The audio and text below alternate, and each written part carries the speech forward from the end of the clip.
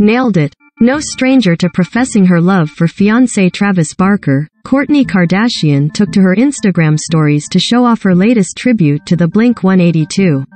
On February 21st, the 42-year-old reality star shared a snap of her freshly manicured nails, featuring a red color with a Gothic-style T on her ring finger. Nyland the matching B on another nail. The beauty look was created by celebrity nail artist Lisa Khan, whom Kourtney tagged in a photo.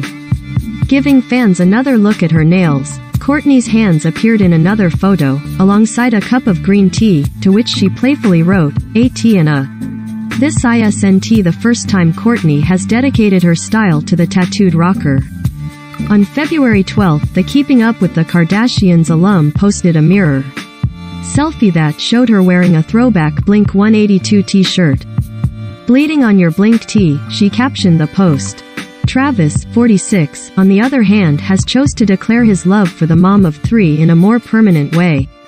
Back in October, the musician got Kourtney's lips tattooed on his biceps, marking his second inked tribute to the Push founder. In April, he had Kourtney's name etched just above his heart.